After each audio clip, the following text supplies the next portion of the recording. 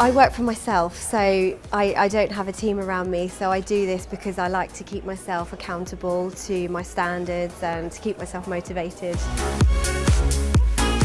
It's good morale for the team to be recognised, it's good for the business, it's nice to get the recognition. It's really to try and help motivate the team and for them to see what is going on in the industry out there as well. It's really worth it. It's just great for us to be able to show our clients and to share our values with everybody in the industry and most importantly our team.